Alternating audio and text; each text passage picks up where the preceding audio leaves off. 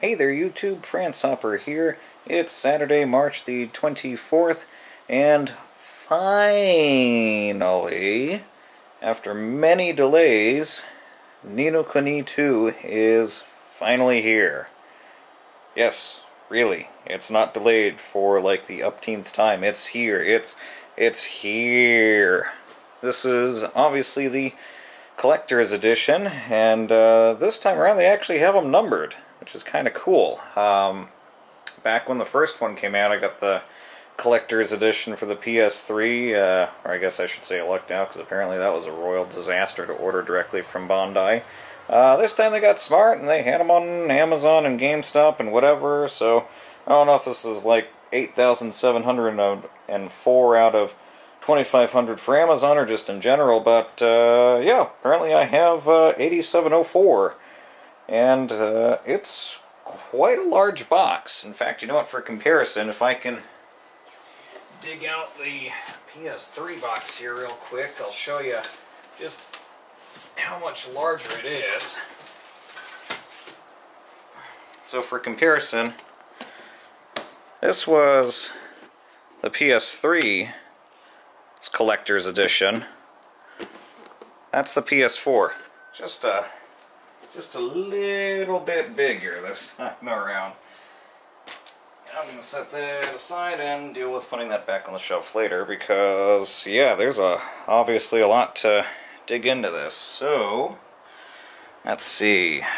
On the front, got some you know, nice No Kuni II artwork there. The bottom is pretty blank. Some more artwork on the side there.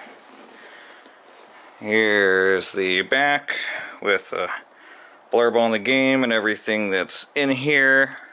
There's quite a bit. I'm sure these two items probably take up a fair amount of space, and definitely the additional art. I mean, that's probably why this is so large. Yeah, let's see. Alright, looks like we do have some little bits on the bottom to cut, so let me go grab some scissors. Usually I cheat and have this done ahead of time. This time around I wasn't thinking. So let's cut you two real quick. Alright. And let's put it back down, and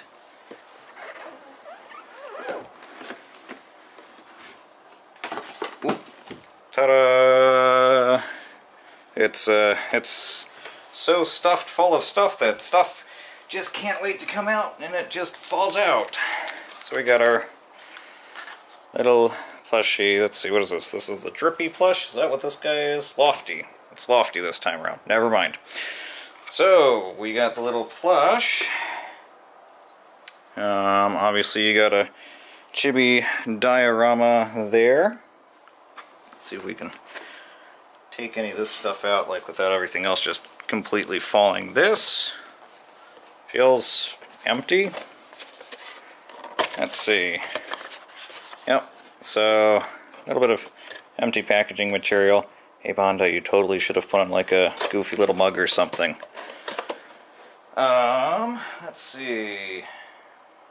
Then we have the 3D papercraft display, which you kind of have to open up. Let's see if I can do this really quick here.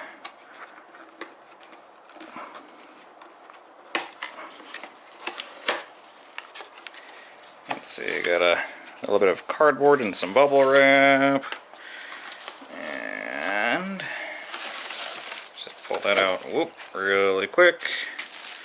And oh, don't tell me there's assembly required for this. Oh dear God, I think there's assembly required for this. Well, okay, so maybe it pops out a bit, so maybe not too much assembly required. Let's set that aside. Alright, let's go for some of the books, since I think I'll be able to get this out without everything falling apart now. the art of No Kuni.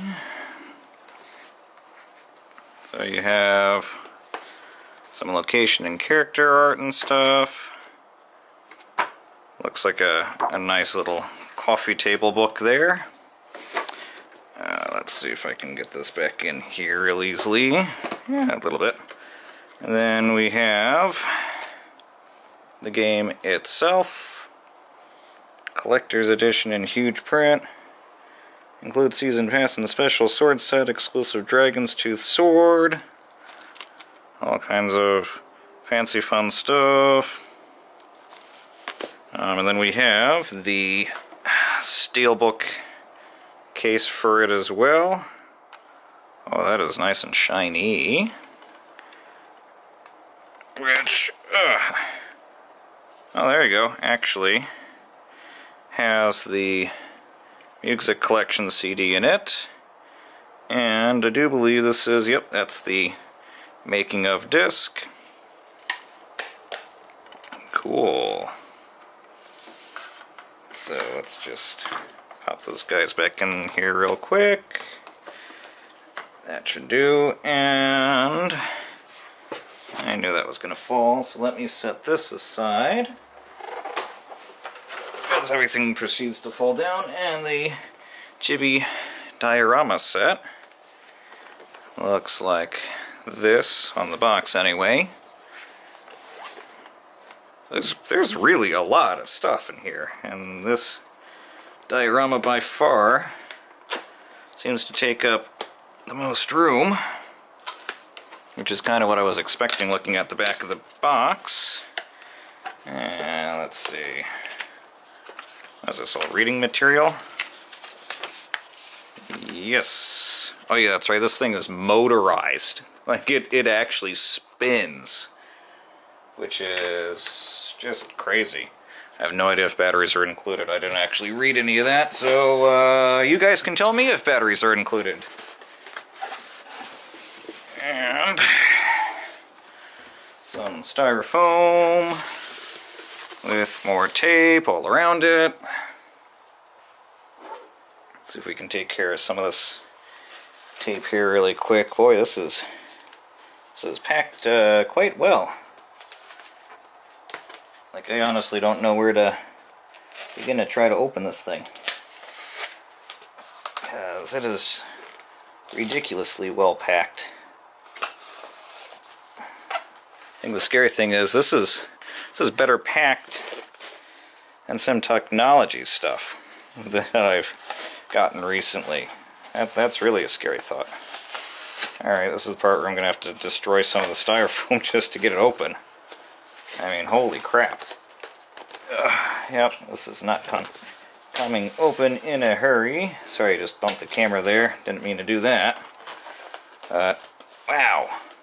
You know what? I'm going to cut this thing open and come back when I'm done cutting it open, because this is going to take a while. But not in the magic of editing, it won't. And the award for the most insane video game packaging that I have ever seen goes to Bandai-Namco Entertainment. So, I finally got this thing open. Let's see. Oop, and yeah, one of the characters fall off. So, there's your three little heroines there. And here's a giant, probably enemy, I don't know, there. There we go, now we're kind of focused. Held in with more tape, yay! And it looks like, oh my god, there's even more little guys still. There you go. That looks very like Nausicaa-y. And let's see, what do we got here? Got another little guy with a helmet and a sword. Neato. Alright, well, let's see if I can maybe take this thing out kind of quickly and give you a better look at it.